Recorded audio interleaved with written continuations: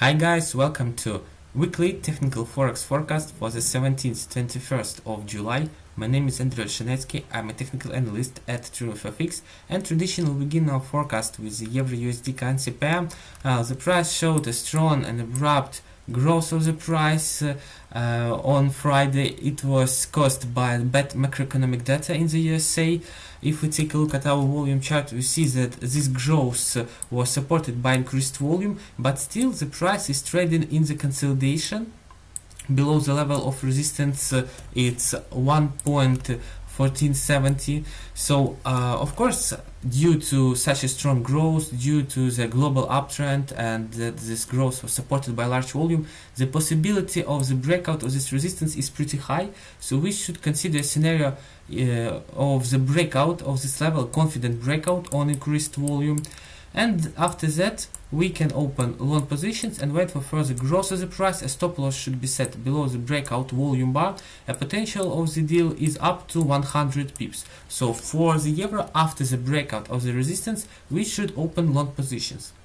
Our next currency pair is the pound. Well, the price showed a strong growth, and you see that the growth was abrupt, and it was, of course, if it was supported by a really large volume. We can see it here.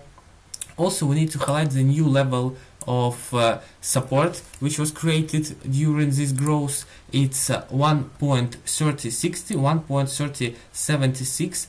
As you can see from the volume chart, this level contains pretty large volume, so it even strengthens its importance. So, of course, given such a strong and abrupt bullish impulse and the presence of the strong and fresh level of support, we should consider opening long positions. We can enter the market after a smooth and small correction of the price on small volume. It's a must condition. And then we open long positions and wait for further growth of the price. A stop loss should be set below the level of support with a little margin. So for the pound, long positions, only long positions should be considered to be open. And of course, in the case of a good entry point, we should enter the market. Our next instrument is Japanese yen. Due to bad macroeconomic data in the USA, the price of this currency pair fell down strongly. You see that the fall was as a bearish momentum. Also, we need to highlight the new level of support. It's 112.33. If we take a look at our volume chart, here we can see that this level has stopped the growth of the price, and it contains pretty large volume. But given that the whole move was supported by extremely large volume, and given the fact that the US dollar is weakening, we should consider a scenario of the breakout of this level. So if the price breaks down this level on large volume and confidently, we can open short positions. A stop loss should be set above the breakout volume bar with a little margin, and the potential of the fall is 110, 120 pips. So for the yen, after the breakout of the support, we should open short positions. Our next instrument is the Canadian dollar. Well, the price continued its global downtrend.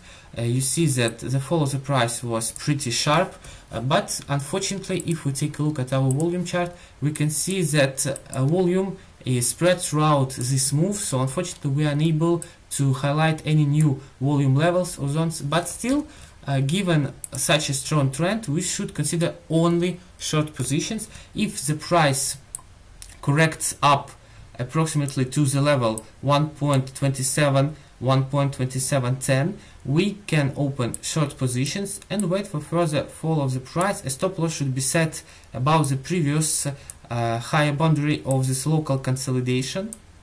A potential of the deal is at least 100 pips. So for the Canadian dollar, short positions should be in priority.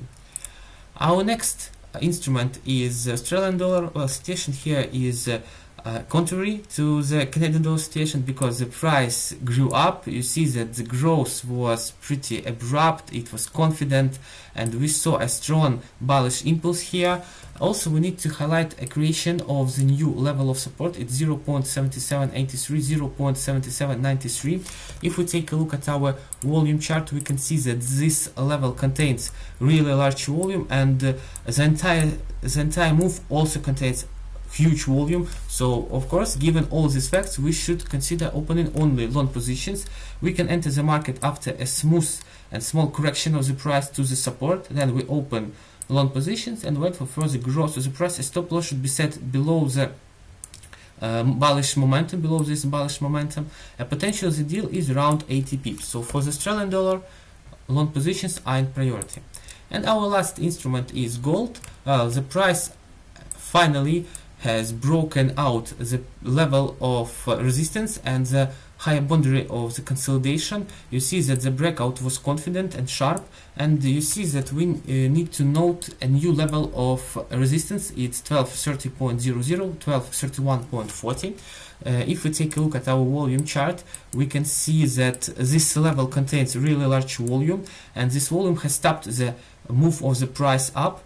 But given the breakout of the resistance, the breakout of the consolidation, and such a strong volume during the growth, we should consider opening long positions, but only after the confident and strong breakout of this resistance. After that, we open long positions and wait for further growth of the price. A stop loss should be set below the breakout volume bar. A potential of the deal is up to 140 pips. So for gold, long positions after the breakout of the resistance. If we take a look at our sentiment, we can see that our scenarios for the euro, for the pound, for the Canadian and Australian dollars are confirmed. For the yen, situation is 50-50, so I advise you to be extremely careful. And for gold, this indicator still shows the advantage of short positions, but really after such a strong growth, I don't advise you to open sales here. So we have plenty of good scenarios and situations for trading, especially for the euro, for the pound, and for the Canadian and Australian dollars. For the yen and gold, we should wait for a strong additional signal to be able to trade this instrument.